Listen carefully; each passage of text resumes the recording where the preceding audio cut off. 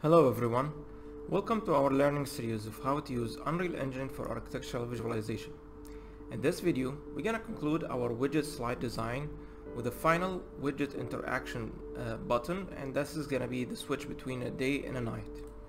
So to create this function, I'm going to go to our walkthrough widget, and we're going to add two buttons that will represent one for the day and one for the night. So I'm gonna start by adding a button and assign an image that I have downloaded earlier. Let's say, for example, sun, and this is gonna represent the day. Let's size the image to the context, and we're gonna also browse it. So we're gonna assign it to the hovered and also for the pressed effect, and darken the color a little bit. So when we hover over them with the mouse over the button, it will take the effect. And also another button, and that is going to be this the moon, which will represent the night effect. So this is the moon, size to content, and bring it here. Also browse it. Sorry about that. I'm gonna browse it again and assign it, and also darken the effect a little bit, and name this as the night and this as the day. So before we add the function to these buttons, we need to create first our night level that we don't have currently. So I'm gonna compile this. And to create the night effect, basically we're gonna save this level as a night level. So I'm gonna save current as and name this as a night. It was named as the daytime optimized, and we have already created the daytime optimized night level just for the sake of this tutorial, so we don't need to create the whole thing from the beginning again.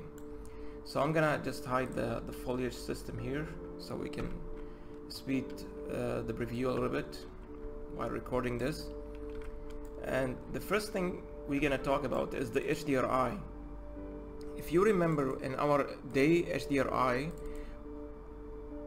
it was actually like an image that represents some trees and the sun effect.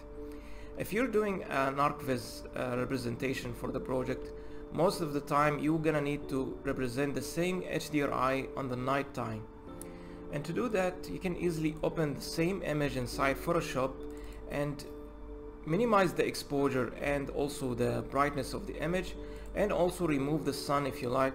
You can replace it actually with the moon effect, but in our example here we just erase the sun and minimize the brightness and the exposure. So eventually we're gonna have like an HDRI that will represent also like the nighttime of the scene. And this is going to help the viewer of this presentation to understand that he have the same HDRI at the daytime and at the nighttime. And again, the same method that we have used in the daytime, I've just put the intensity to 1 and the skylight to 1. Actually I put the intensity of the skylight to 10 and build the light. And I've added a bunch of spotlight and a point light, which can actually be dragged from the light section, and the icons of the light that represent the red X is basically an overlap of the like the volume of the light to the other one, because we have set this light to a stationary.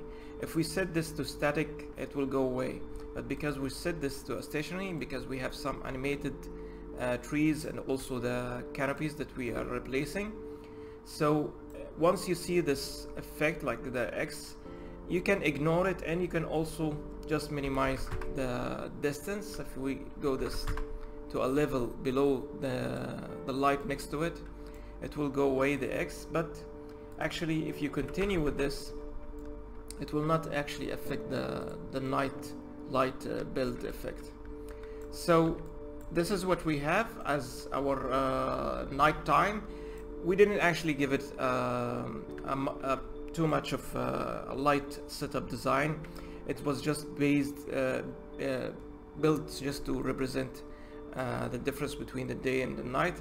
But if you are building this, I'm sure when you set up a more detailed lighting effect, you'll have a much better result than this.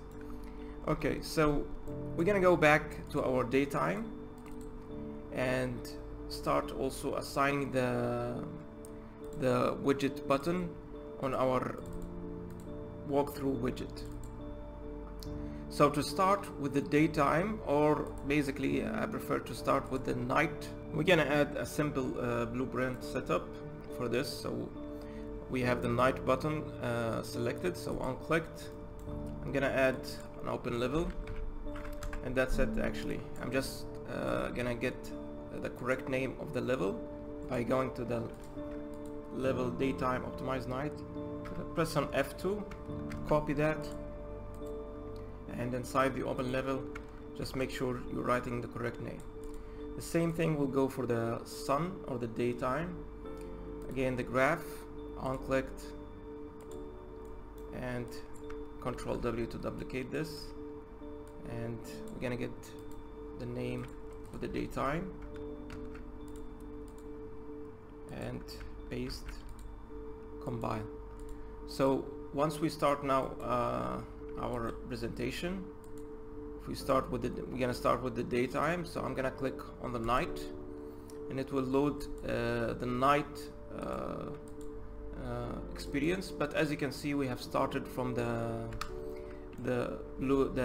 main menu again, but we don't need actually to start from that, because if we are shifting to the night level, we don't need to have the same widget menu appear again. So we're gonna disable this and assign a keyboard button that will enable the menu to appear again. So I'm gonna delete the widget slide from the night level, and inside our blueprint I will assign a key so the menu will appear once we press on that key. So let's say, for example, N. So I'm just gonna search for the keyboard button. Okay, N, and we're gonna create from the pressed function, create walkthrough, create a widget, and we need to create the walkthrough widget. Basically, we don't need the main menu again, so we're gonna add this to viewport.